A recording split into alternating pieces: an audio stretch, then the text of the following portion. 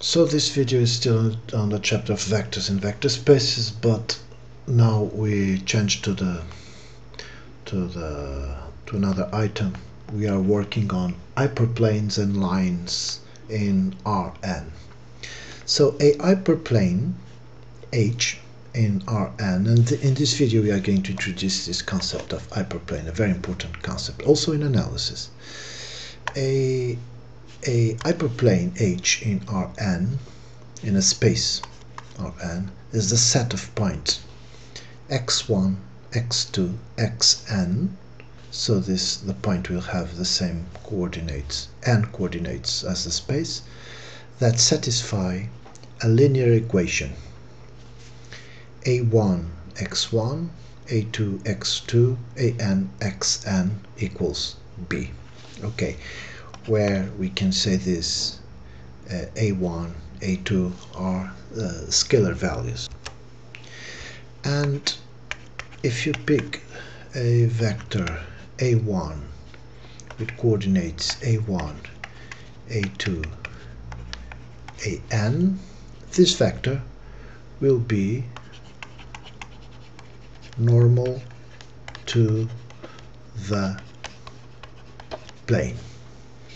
Okay, so this here are the components of the normal vector to the plane. So if you have a vector here, let's call this if you have a plane here, let's call it beta or something like that. Okay, and if the equation of your plane is, let us say, x plus y plus z equals 2, this vector, the normal vector to the plane, this vector here, will be vector, so 1, 1, 1, right? a1, a2, an. So this will be vector 1, 1, 1. So this vector will be normal to the plane beta. Okay, if the equation of plane is 2x plus 3y plus 4z equals 5, the vector, the normal vector to this plane will be 2, 3, 4. Okay, well, why is this the normal? Because any 2 points that you pick here in the plane, and if you take a vector between these 2 points, this vector here will be orthogonal to any vector in the plane. Okay, let us say we have a plane here. Okay, so this is the hyperplane, right? Just check the beginning of the video. And let us say we have these points P and Q. So this is point P, this is point Q, and of course, and O, that is going to be the origin here for us in the hyperplane. Okay, so we can take OP, right, and let us call OP U, for instance, and we can take another vector here, vector OQ. Okay, let's call it something else like W. Okay, so OP is taking us from here to here, OQ is taking us from here to here, right? And we can do now, so OQ is W and OP is U. Okay, so let us do W minus U. Okay, W minus U. Let's call this vector V.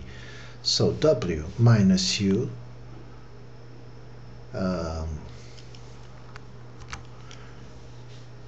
that will be this vector, right?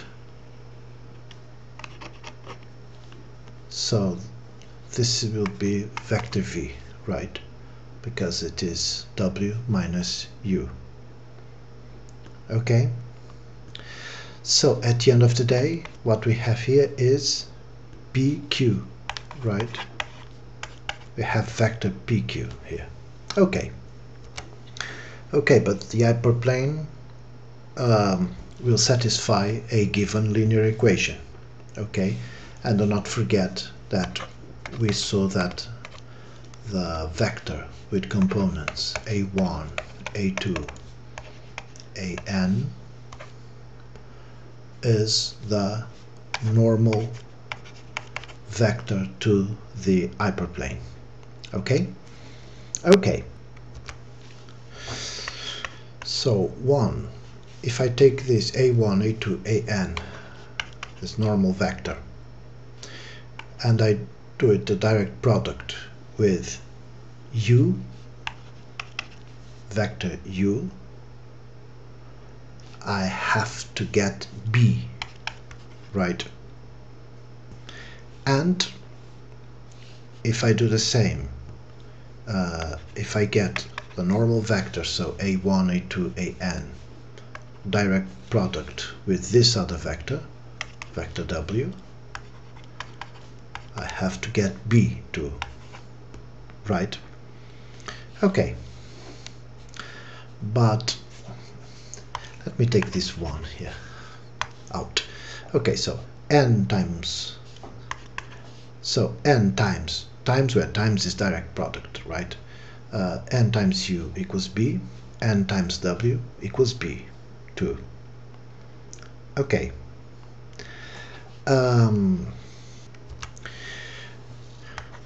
Okay, so now the question is, what will n times v, this vector here, will be? N times v. What is n times v? So the normal times v will be the normal times u minus, right, w minus u, w minus u, right? Okay, but that is normal times w minus normal times u, right? Okay, but the normal times w, this is 0 and this is 0, so we get 0 minus 0 equals 0. So our conclusion is